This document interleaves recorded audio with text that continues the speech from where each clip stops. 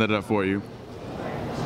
Ooh, I'm ready to go play now. Yeah, I'm ready to go hoop. Reliving this moment, what was this like? National championship, like you're stepping up.